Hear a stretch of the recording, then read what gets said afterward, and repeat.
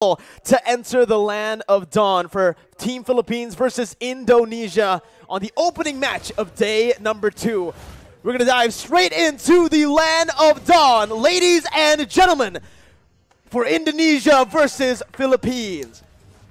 Wow, honestly, the early game is going to be so important here because at any moment, right, any one of these teams, they can actually get an advantage, and if they do, both Indonesia and Philippines are notorious for taking that kind of lead and actually using it as efficiently as possible and punishing every single mistake. And if they do that, they can set the tone for the mid to late game all the way since as early as the 2nd or 3rd minute. You can see in the start here, both teams wanting to go for just a normal start, not really going for anything too aggressive early on. They both just want to clear their camps, get to a point where they can finally actually deal out some damage to burst and obviously use those power spikes well. Here, Arashi, with the pathing of both of the junglers, it does feel like they want to play towards the side laners a little bit early as well. We've also seen many times that Del Rosario on the utility junglers really likes to go and clear that gold lane to help the Beatrix out. Well, the early game is going to be so much pressure, so many things for the roamers to do, right? Because in the early game, it's always about how the roamers can facilitate. Will they move towards the gold lane? Will they move towards the mid lane?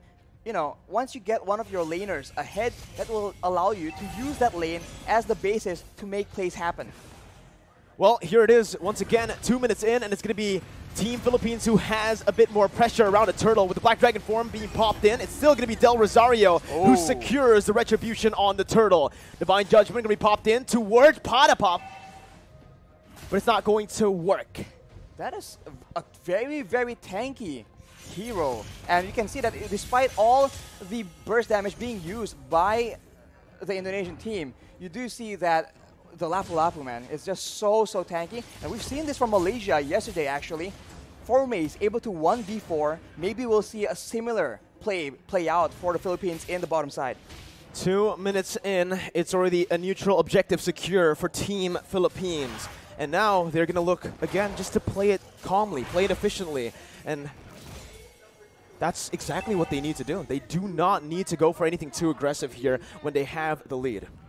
For the Indonesians, they need to make sure that they abuse that Cult Altar as much as possible. They do have the Black Dragon form as well, so those objective takes are going to be very much in their favor, only if they are able to actually get an advantage and actually capitalize on the fact that they have a bit more crowd control and they have a lot more utility that they can actually abuse to force the Philippines into a tough spot. But of course, if they do go too aggressively, there is a Lapu-Lapu, there is a Valentina, so a lot of counter-engage potential from the side of the Philippines. Well, here it is, another engage coming in, and that's going to be Dreams taken really low. First blood over to Philippines as they're looking for more. That's the IMU doing work, stealing away to Divine Judgment and picking up another for Imam in the mid lane. That is what you have to be aware of, man. If you don't want to deal with the engage, you can engage on the engager, and that is exactly what the Philippines have done. They take out Dreams, and they hunt for stragglers afterwards. They have the tempo in the game right now, and if you look at the side lanes, that is where the action will start building up. Because with pressure in all the lanes from the Philippines, they're going to try and cut into the jungle and cut off members of Indonesia from their own backup. I just really like how Soriano is taking this lane, is approaching this lane, this matchup, right? Up against the Melissa, he knows exactly that he is going to lose out if he goes for these trades, if he goes for these 1v1 duels. So what he does is he swaps over to the Bennett just to clear out the waves, rotates over to help this team, and simultaneously gets even more gold because they're trying their best to actually funnel as much towards Soriano. And if Soriano gets a bit more items, he can very easily start poking down members from the side of the Indonesians because there's only one real tanky frontline member in Psychots, and if he is too low for a fight, it's going to be very difficult for the Indonesians to try and contest any kind of objective. Well, ladies and gentlemen, here, Villa Luna in the gold lane. They're looking for some plays here up in the gold lane.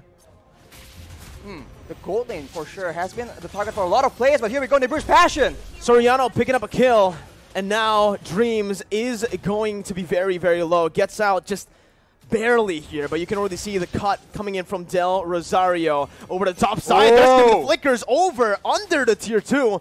Dreams not using flicker just yet. Very wise to save that flicker, as he did have a bit of backup. Oof. As we called it out, man, the side lanes. There you go. Indonesia just a bit too late, a bit too behind when it comes to that pressure, and the Philippines absolutely capitalize and punish anybody who doesn't want to back away from their first turret, and they have taken the first structure, the first objective, and with that, they will have a lot more areas on the map to make plays around, and they do have a lot of very good catch.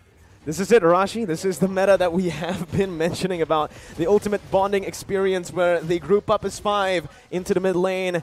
They start to just put in a lot of mid pressure so that they can actually have more room to play in the side waves.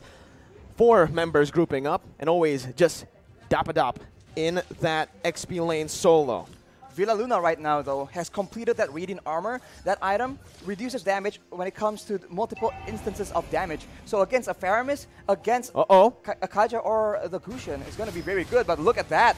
Big potential over to Del Rosario when he comes in, using so much damage with the Appraiser's Wrath, taking back a whole lot of HP and outplaying the situation, turning it completely around.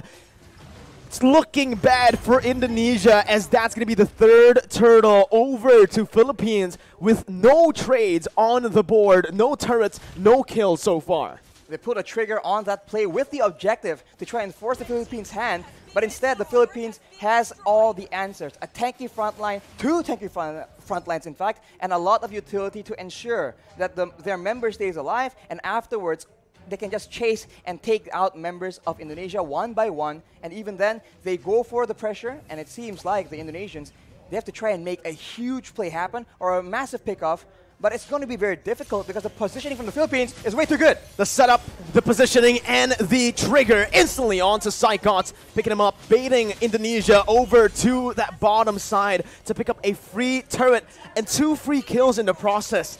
It does feel like so far in this game, the Philippines are a step, maybe even 2 steps ahead of Team Indonesia, as Dream's going to get knocked up. Imam looking for that follow-up, just to zone Indonesia away from the tier 2 as they look to start sieging down on every single turret. The damage difference right now from both teams is just so difficult to deal with. We mentioned how there's only 1 real frontline on the side of Indonesia, and look at what happens to him in a big fight. He gets taken out. The cult altar is so non-existent. The Philippines are able to just burst through it and go on with their day. Soriano right now with the Malefic Roar completed. That is a lot of penetration on top of the already insane amount of damage and burst that the Beachers can bring to the table. This is what Philippines loves to do when they're ahead, right? They use the distraction that is Dapadap, who's practically currently unkillable on that Lapu-Lapu. They use him as a distraction in the side lane, solo, picking up a turret. Meanwhile, they set up on the other side. Usually, they like to play on the opposite side and use the conceal to catch the enemies off guard. But there, you can see, again, a curveball thrown over to Indonesia, or maybe Indonesia have done their research onto how Philippines likes to play with the lead.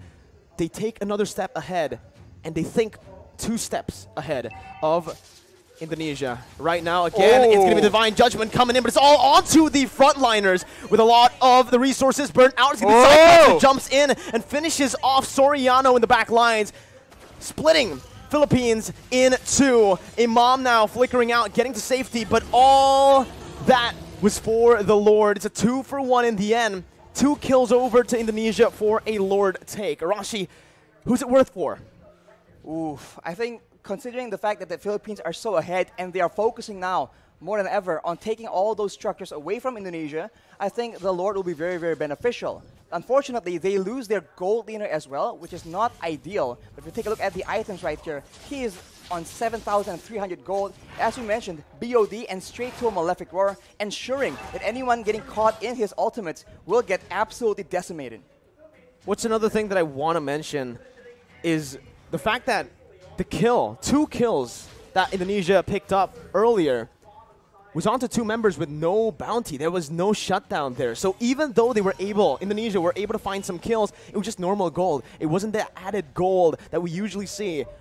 And they get the Lord for that. So if it was a shutdown, I would actually say that Indonesia definitely came out on top in terms of value. But here, Taz might actually be caught, forced to use that ultimate defensively to get out. And everyone is from the Philippines is available because the death timers are very, very short, and they are going for a siege here where Indonesia don't have a lot of tools to try and counter the poke damage.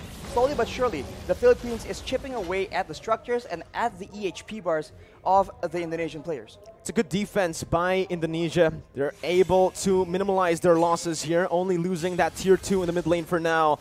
But Brands is going to be zoned away from that mid lane.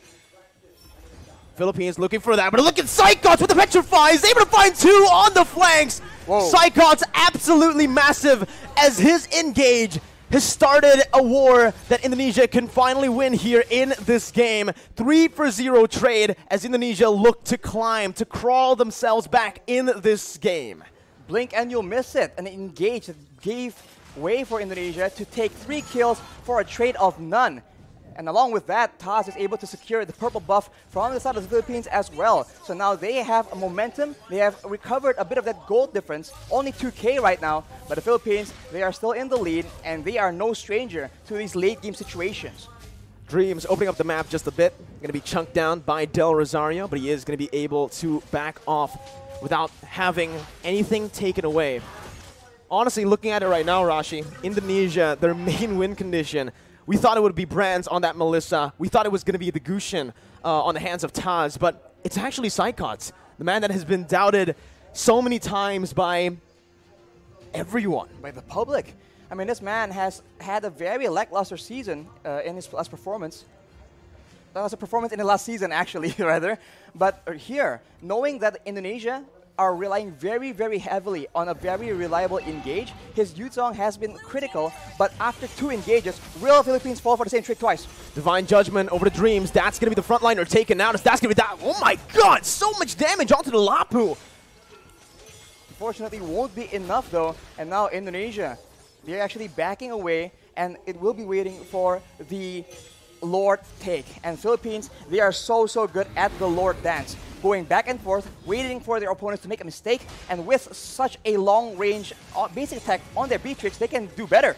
That's what they were waiting for. The Black Dragon form now baited out. Psychots with a Petrify onto Soriano, who's forced to flicker out, but Psychots jumps in. 1v4, soaking in all the damage and sustaining back up. Top it up, gonna be taken down by Brands, and that's another kill over to Indonesia, who were able to play with the death timers of Dreams really well. With him now respawning, they've taken back the lead if they actually can secure the Lord, which they should be able to.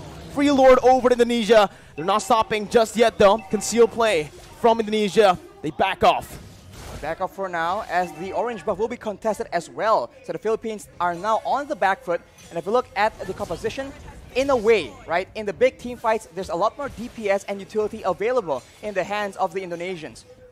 After that play, they go for the purple buff as well. And the Philippines have a huge problem on their hands. The Black Dragon form lasts for way too long. The Guiding Wind was used to try and buy some make some distance, buy some more time, but it was not enough. The Philippines must come up with a different solution, a different answer. A momentum shift in the 13th minute of the game. And now it's Philippines who have their backs against the wall with the Enhanced Lord marching in that top lane. Evo's Legends here, Team Indonesia, are going to look to try to siege them down. Psychots once again with a Black Dragon form as Del Rosario tries his best to keep Psychots at bay. The damage comes through once again for the siege to take place, but that's going to be Dapadap, who jumps in with the bravest fighter. But it's going to be a good disengage from Indonesia, backing off, knowing that they have found some value. They've taken every single tier 2 except for the bottom lane. And look at how Psychots is playing around with his Petrify, man. He goes in for the Black Dragon form, but he doesn't always use that Petrify. And when you think about it, the Petrify is what makes these engages so dangerous. It guarantees the Furious Dive knockup, and that is what allows Indonesia to just be a lot more elusive. And as we talked about it earlier, this is what is so dangerous. They can feint around, act like they're about to engage a fight, and then back away. The Philippines need to identify the right moment and then adjust accordingly. Do they want to go and fight after the Black Dragon form is down, or do they want to just stall? Villaluna with that circling eagle over the Brands, but it's going to be baited in with the Cold Ulcer placed as well. Soriano targeted by the flanks, and that's going to be Taz who picks up the Beatrix. Soriano taken down, Brands in the midst of it all, still life stealing with his fire! Brands is the best aggressive. He is an absolute beast as he wins the battle for Indonesia. It's a 4-0 trade. Indonesia with a comeback here with the tides turned completely. Only Villaluna left to defend with the mini wave crashing in. Villaluna going to be brought back by the Shadow Stampede. Villaluna outside of the base, and Indonesia with the Divine Judgment onto Villaluna will go for the base to pick up the first game of the series. Oh my god, what an upset!